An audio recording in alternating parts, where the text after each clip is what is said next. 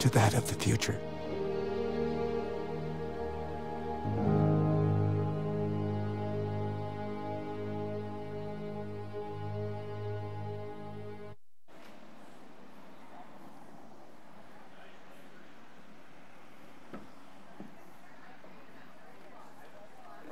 Good morning. It is a wonderful, wonderful morning. It's so good to see each one of you here today.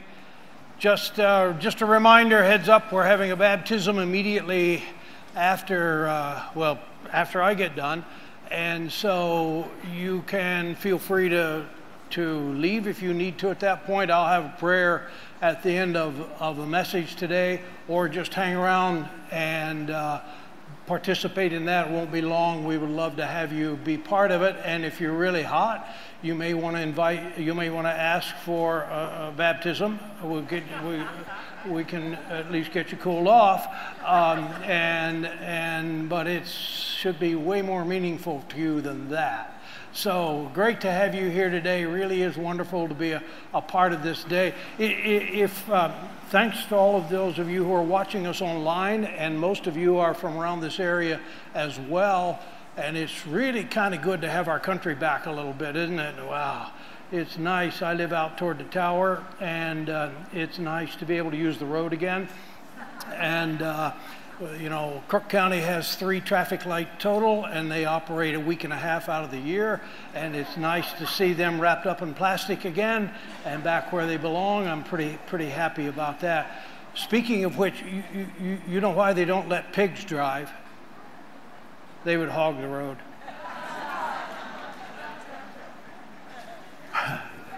I'll cowboy it up a little more than that. That's just a former joke.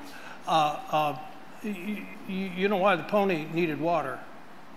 He was a little hoarse. Hey, we're gonna get into Scripture right now, and you would know this. All Scripture, the Bible says, teaches us, and we believe all Scripture is God-inspired, literally God-breathed. So God, it said, breathed through holy men of old, and they wrote for us His Scripture. So their personalities are shaped. He's an incarnational God. He speaks through us. But this is God's Word, and God breathed it. And all Scripture is useful and good for instruction, correction, all of that. But there are certain verses that are just premium. For instance, many of us know John 3:16. If you've ever watched a sporting event, you've seen that one. For God so loved the world, He gave His one and only Son, that whosoever believes in Him should not perish, but have eternal life. That's premium. And all Scripture, we're gonna look at one of those today.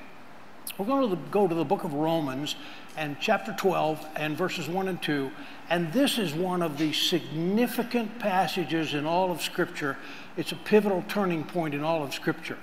And some of you, I think, have been there, done that, are doing that, what's there, and maybe have not had the language for it. Maybe have not had the biblical background for it.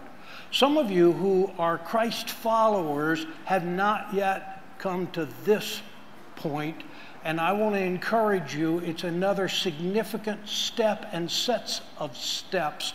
And so we're going to walk through it. I want to read these verses to you in whole, and then we're going to go back up through and unpack them at a much more slow pace so that we can understand what God is calling us to, challenging us with, and allowing us to become. So let's go. Romans chapter 12, verse 1. I beseech you there, and for this day, I'm reading this out of the New King James Version that's on the screen here today. There's a variety of versions. I just like the language of this one best, and so I'm reading it out of that. So here we go. I beseech you, therefore, brethren, by the mercies of God. I'll get back to that. But watch this. He's talking to those brothers and sisters, those in Christ, those who are Christ followers. I beseech you, watch this, that you present your bodies a living sacrifice, holy, acceptable to God, which is your reasonable service. And do not be conformed to this world, but be transformed by the renewing of your mind, that you may prove what is that good and acceptable and perfect will of God. Now we're going to go back to that first verse and just break it down a little bit. And let me just make sure we see to whom this is addressed. And let me just say this. If you have not yet made a commitment to Christ, if you have not yet asked Jesus to forgive you your sins and to come into your life as your Savior and your Lord, obviously we talk about that quite a bit. And I want to highly recommend that you do that. And I'm not going to pause at this point just to do that as a prayer time. But please talk to Pastor Brian, Pastor Tom, me, and another believer, and help us, or just you yourself come to the Father and say, I've sinned, I agree with you, I ask you to forgive me, I receive your forgiveness, and become a follower of Christ. This he's talking to people who've been there, done that. This he's talking to people who have made that commitment. They are followers of Christ. They are brothers and sisters. They're in the family. Doesn't use that phrase lightly. They're part of the connection, and they have received the mercies of God. When you see this in the Bible, this word therefore or wherefore, you need to think about what it's there for.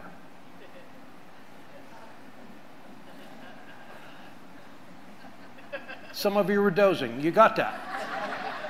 Okay. What this is there for, Romans chapter 1 up through chapter 11 has been talking to us about our standing in Christ. It's been talking to us that we're not saved by rule keeping, but we're saved by receiving Christ and his work in our lives. Therefore, because you know this, because you have this foundation, because you have this good standing of being in Christ, therefore, I beseech you, therefore. So, I want to say to all of us who are Christ followers, this is it. This is good. Watch now what he's saying. He's going to talk to us, and I'm going to label this verse as consecration. We consecrate. Watch this. That you present your bodies a living sacrifice. Let me just go back to that. That you present. You make a present of yourself. You give yourself to God. You consecrate yourself to God. You say, God, here I am. I'm all in. I'm all yours. I'm all in. I've consecrated to you. I'm given to you. Now watch this. I'm going to get in deep weeds for about 2.5 minutes. Can you handle that much? In the original Greek language in which this was written, this is called the aorist tense verb. That helped you a lot, right? What the aorist tense verb means that it is a completed action. It is something you do. You don't just take this in tiny bite-sized chunks increments. You do this. This is completed action. So you make a present of yourself. You, as a Christ follower, say, God, I give you me, all of me. I'm all in. God, I make a present of myself. It's a conscious, deliberate decision. Watch this. Present your bodies. So you're saying right away, what's that mean? So that doesn't include my mind. That doesn't include my spirit. Oh, yeah. Basically, it is you present your whole selves. You give everything about you. But understand this, there was in Paul's day when he's writing to the Romans, and it still exists somewhat today, there was a false doctrine called Gnosticism. You can't spell it because it starts with a G. But I'm just saying it's Gnosticism, and basically what that says was that the spirit and the body are separated. So it's that whole idea that what my body does is completely disconnected from my spirit, and I really did a horrible thing, but I felt good about it, so I'm good. Now, I've just summarized that sort of doctrine, but that's really kind of what it's all about, is that you can do evil, but, you know, my heart, we still use the phrase at times, the spirit is willing, but the body is weak. You heard that one? You used that one? and basically he's wanting to say, no. You need to have your whole self into this. So you need to not just, you have your spirit into this, you have your mind into this, you have your manners into this, you have your behaviors into this, you give your whole self away to God. And he's also using the imagery of the Old Testament sacrifice. Watch this, that you present, you make this commitment, consecration, your whole selves a living sacrifice. Oh, that would be different. especially to his audience. They were not used to a living sacrifice. They were used to, you took the best lamb out of your flock, for instance, or the best heifer or the best bull out of your flock, and you had a rope or a halter, and you took that up to the priest, and you handed it off. And being a priest in those days was a very bloody business. And that priest would take this and butcher it and burn it up. Crisp, gone, done, sacrifice, over.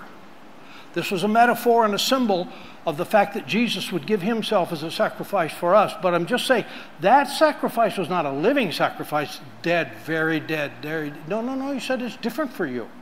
I want you, on the one hand, the Bible uses that imagery that we die to ourselves, we die to sin, but we live to God. We are a living sacrifice. So watch this. I told you this was, in the aorist tense, a completed action, but a living sacrifice is an ongoing process. So the question comes up, theologians debate it, is the work of consecration and God's sanctification in our life, is that a one-time big event, or is it an incremental process? And the answer is resoundingly yes. It is an initial start. You make a conscious decision to say, God, I'm all in, I give myself to you. But it's not a one-time event where you go up and hand off. It is instead of taking this to the altar, God, I give you the lead rope. And I'm not just trying to cowboy this up. I'm saying literally in their imagery, they would have got this on the sacrifice. Lord, I give you the lead rope. It is not a sacrifice to take and offer butcher on an altar. I'd give you the lead rope of my life. How about that? I give you this living sacrifice. I'm yours. Watch this. Holy, because you have been involved in the kingdom of God. You couldn't give yourself to God as a unforgiven sinner. That's not acceptable to a holy God. But now, holy God has, and oh, by the way, you know why you can give yourself as a holy sacrifice? Because he made you holy. You're not that good. Smile. You're just not that good. You can't go to an absolutely perfect holy God and say, here I am, God, I'm holy. God says, whatever. No. But he has made us holy through the blood of Jesus Christ, so we can offer him a holy, and which means that's acceptable to God. This holy God says, yes, you can give yourself to me now because I have washed you, I've cleansed you, I have baptized you, you are raised to life again. I have made you holy, and therefore I will receive what you give to me, which is your reasonable service. Oh boy, here we go. This word, it's translated in a variety of ways, which is the spiritual act of worship, which is your reasoned, intentional worship. It is one of those, it comes from one of those Greek words that doesn't have an exact English equivalent, and you just can't get there from here. Because it involves reasoned, logical, and it involves spiritual. It's back to you give your whole body, your whole self. Later we're going to talk about mind. He says to us, this is your intentional, thoughtful act of spiritual worship. I think that's the best translation. This is your intentional, thoughtful action of spiritual worship. So it's not just emotional, although it involves that. It's not just spiritual, although it involves that. And it's not just rational, logical, although it involves that. It's all of that. To say on purpose, intentionally, with my eyes open and my brain engaged, I'm giving my whole self to God. And God says, yeah. Wow. How about that? So we are a living sacrifice. Now let me cowboy this up a bit. I'm going to tell you about something I can't really describe. Pastor Tom now owns a horse that I had for many, many years called Chief. And good horse. I got him fairly young and smart horse and one of the best cow horses I've ever had. And I'd ridden him a few times, but when I owned him, somehow he figured it out. And I rode him one day, and a day or two later got on him, and I figured out when I'd start to ask him to do something, he was already doing it. He was smart enough to say, well, if this is the guy, I need to figure out what he does. And I didn't even know what I was doing. I mean, he knew my body cues before my body cues. You know, I was thinking I was going to cue him, but he already knew he's going to ask me to do this, so he started doing it. Good horse, right? You got that right away? And he was a good horse. He's horribly rough. He just doesn't have a smooth gait in him. But other than that, he's just an amazing good horse. But here's something I can't quite describe. I owned him. I'm telling you, he did all this for me, technically correct. But several weeks, maybe 2-3 months in, I'd saddled him one morning, was getting over. A neighbor had some other bulls in the pasture, and we were going to go sort bulls that day. And so I'd done everything in a hurry, like duh, and saddled him up, jumped on him, and we're going over there. And for some reason, I figured out that day, he just made that decision. Whatever you're in for, partner, I'm in. We're partners. We're doing this together. And by the way, he was brilliant that day. Wow, he was good. And every day after that for me, he crossed from I'm following your cues and doing what you ask to just let me know what we're doing and I'm all in. I can't describe that to you exactly because he didn't use actual vocabulary, so he didn't say that to me, but he said that to me. And if you're really a horseman, horsewoman, you know that feeling of whatever you're doing, I'm all in. I'm there. It's that thing, ladies and gentlemen, with the Almighty God, to say, okay, God, I consciously, deliberately make a present of myself to you. I've heard it said and repeated it this way. There's a point where you say the big yes to God, followed by a whole string of little yeses. You're a living sacrifice. Does that make sense? There's a point at which, I remember I struggled with this because I have been labeled certain terms, including strong-willed and stubborn and other. They're totally erroneous, but anyway, I've been labeled that by people. And so I had asked God for forgiveness. I'd received Jesus Christ as my Savior. I wanted to go to heaven. I didn't want to go to hell. I'm in, but I still want to say, right? I still want to say, yeah, but like I'm not handing you the car keys. I'm not giving you the lead rope. I'm in with certain reservations. I want to be able to veto some stuff. Hello? Anybody? You don't have to raise a hand, but come on, you've felt that way. Maybe still do. And there came a day when I said, nope, I'm all in. I'm in. To know your will is to do your will. I'm in. I'm committed. I'm consecrated. I'm yielded. I'm surrendered. I hand over the lead rope of my life to you, God, and I'll do my best to follow you. You tell me where to go, I'm going. Now, ladies and gentlemen, don't let me confuse you with thinking I'm perfect, because I'm not looking at perfect people, and I'm not one of them either.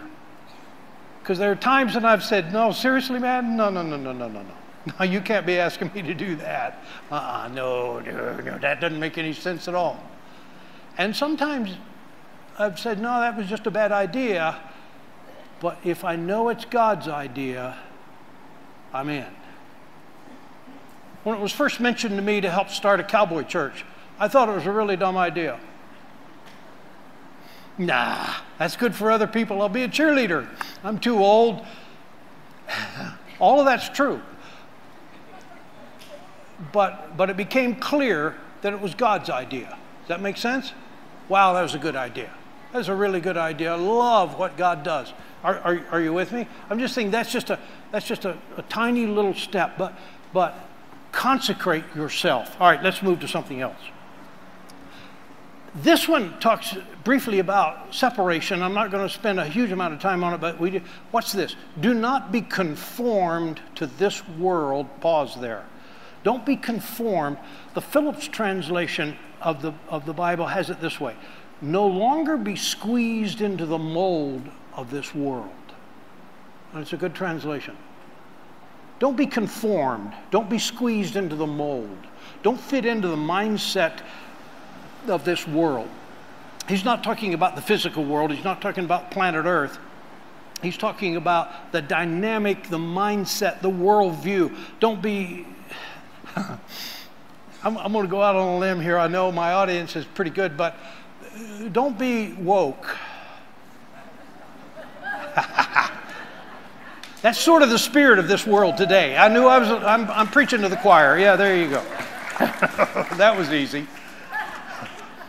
But, ladies and gentlemen, there are many, many other things that are just as dangerous and just as insidious to us as being woke. Right? Don't be squeezed into the mold of the world saying, well, I have to have one of those. I have to have more of that. I have to have this. I have to go there. I have to be that. Hello? Are you with me? Don't be squeezed into the mold of the world and say, well, if this doesn't work, then my life's just a shambles. If I don't get that, then I'm disappointed and depressed. If I don't go into the mindset of the world. Don't be squeezed into the thinking of the world. Don't be squeezed into the fact that the world is saying this, I have to go along. We label it all kinds of things, peer pressure. We label it, but he's saying, I want you to be completely given to God as a living sacrifice. Don't be squeezed into the mold of this world. So that was consecration, there's separation. Now watch transformation. But be transformed. Oh, wait a minute. I told you verb form. Aorist tense is a completed action. But be, that's a different verb form. That is, it could equally be translated, but be being transformed. This is an action that had a beginning, of course, but it's an ongoing process as well. Because God is saying, I want to transform. Oh, and that word transform is a word you would recognize. It comes from the Greek metamorphi. Huh, you ever studied butterflies? This is a metamorphosis. This is a change, literally it is a change of form from within. So God is saying, don't be squeezed into the mold of this world where you are conformed from the outside in, but I want you to be transformed from the inside out. Does that make sense?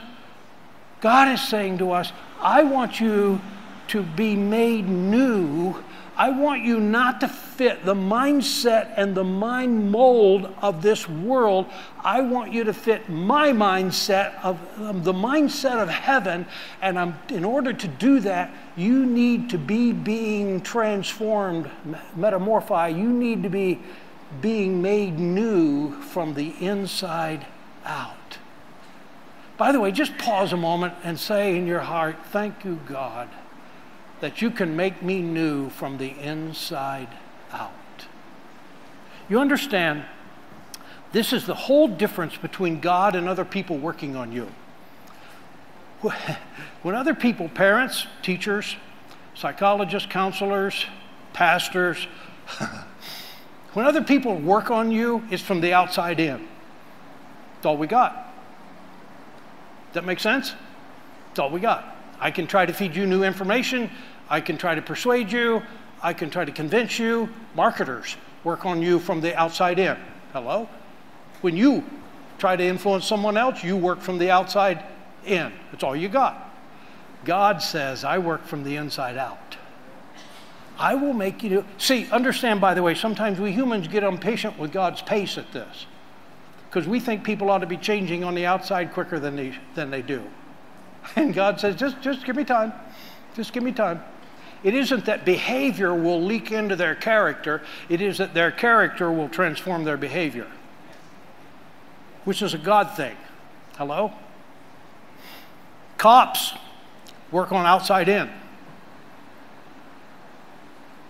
I've been driving, let me rephrase this. I have read about people driving And they see in their rearview mirror this dark, foreboding vehicle with strange lights, and instantly their right foot comes up and they slow down. I've read about that.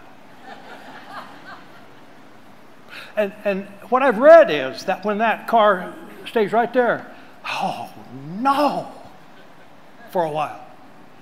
And then goes around like, yes.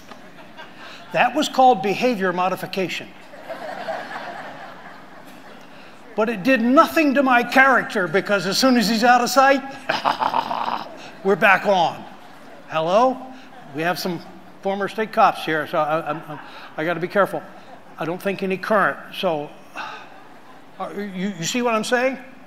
But God says, I want to work on you from the inside out so that when nobody's around and looking, you'll still do the right thing. Amen? Transformation. I want you to have this metamorphosis. God says, if you give yourself wholly to me, I'll make you completely new from the inside out. I'll make you a new creation. I'll watch by the renewing of your mind. See, that way I'm going to change your thinking. I'm going to change your view. Don't be squeezed into the mold of this world, but be renewed by your mind. Watch this, so that you may prove. This is a demonstration, so that you may prove, demonstrate, test, discern, live out what is that good. Watch the growth in this. Good, acceptable, and perfect will of God. God is saying, you give yourself to me. By the way, here's the problem. Sometimes we are upside down and backwards on this passage. We want to say, I want to start doing the perfect will of God, and then I'm going to become a better person, and I'm going to be more godlike. How's that working out for you? Not. You're just not that good. Right? I mean, you can straighten up a little bit. You can be better than what you are just all by yourself, probably. But please an absolutely perfect, holy God, God says you need to have me working on you from the inside out. I will clean your heart. I will change you from the inside out. I will redirect your thinking so that you are not squeezed into the mold of this world, but I've transformed you so you have a metamorphosis and you can live out, demonstrate the will of God in your life. There's nobody in this room that's done with this yet. I'm certainly not. There's nobody in this room that does this perfectly yet.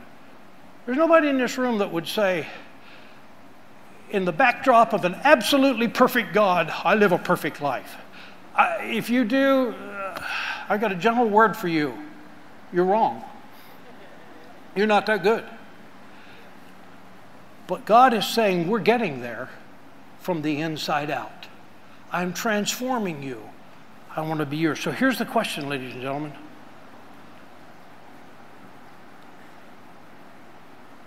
Are you all in? Have you come to a point as a Christ follower where you say, I'm a living sacrifice. I hand you the lead rope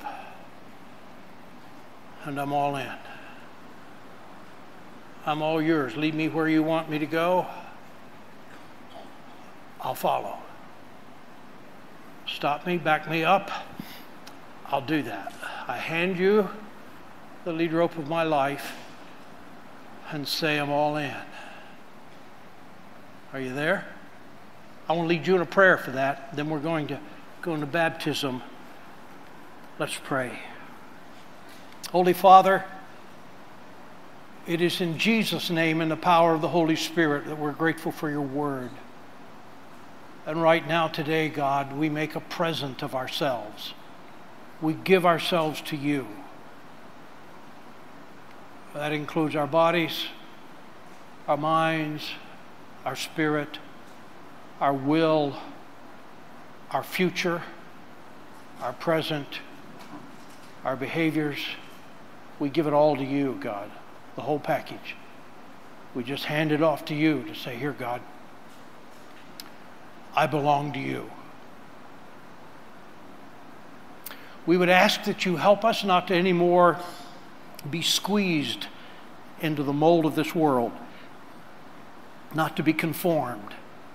We would ask, God, that you help us then to receive from you by the power of your Holy Spirit, your transforming power on the inside to bring new life to us. And then, God, you're going to help us to let that new mindset, that new worldview, that new heart start to demonstrate who you are in our lives. We pray this in the power and the name of our Lord and Savior, Jesus Christ. And now, Father, we're going into a celebration of baptism, and for that we're so grateful. Make this a holy time for all of us. Remind us that we are buried with Christ, that we might be raised with Christ. Remind us, Lord, that you have washed us and made us holy, that we are an offering that is holy and acceptable in your sight. We pray you this in Jesus' name. Amen. Amen.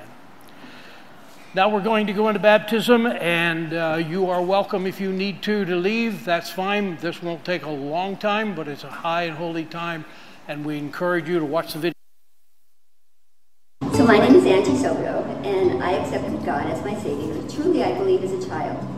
So you might be asking yourselves, why would it take a person like me at my age want to be baptized? I thought a lot about my testimony today, and I decided God worked really hard on me. So I see it only fit that I tell you our story of what brought me here today. We all have, as Pastor Isaac's grandson would say, prayer warriors in our lives. My Grammy, my aunts, and my friends are prayer warriors in my life. They kept Bibles on their table at all times, and they talked about their relationship with God and how they talked with God. I kept thinking, I must be missing something. I must not be ready because God's not talking to me. I kept thinking, I don't have a relationship with God, at least not like they do. What I didn't realize is God was there all along, every step of the way. At every Bible camp, God was pulling at me all the time. Years later, my 20-year marriage ended, and came to a church in Alzada, Montana. Ladies' Bible study group there came into my life.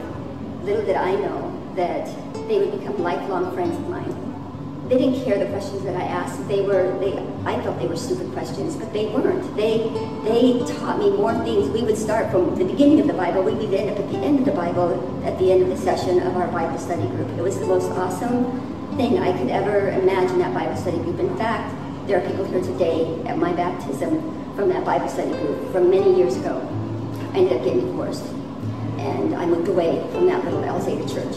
I had a friend that ultimately brought me to that cowboy church that I kept seeing alongside the highway. And I walked into this cowboy church, and he said, "Don't worry, I'll introduce you to these people." I walked in, and I looked around, and the people that I had met the last 25 years of my life were in the cowboy church. They're here. Didn't know how to write this, whether I should write what I'm saying or about my medical issues, about my personal struggles. He's been there through that, and he's been there through all my happy times too. I'm grateful for my relationship with God. I want to walk with Him, and I want to learn the Word better, and listen better, and walk better, and live better with God. That's why I'm here today. And I want to thank each and every one of you for being here on this blessed day.